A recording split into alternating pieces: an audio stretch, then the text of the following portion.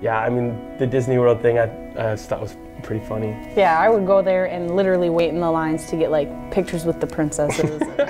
I don't know if you're gonna go, you gotta go all out.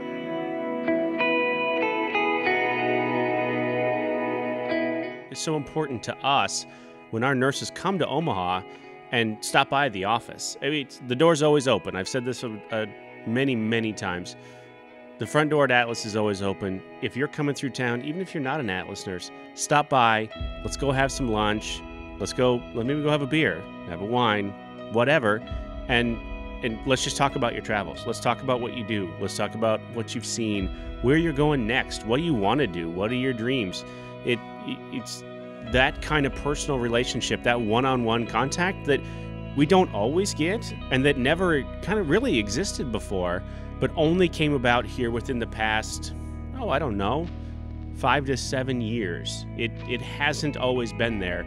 And especially since we've moved into the new office here back in June, a number of nurses have stopped by the office to take a picture in front of our Atlas mural here, to meet their recruiter, to meet their compliance person, to shake hands with Steve or Kurt or Steve Seitner or myself, and give us a chance just to say thank you, right? Just to say thank you for what you do, and get you on to to the next contract, or get you back on the road to whoever that next contract is.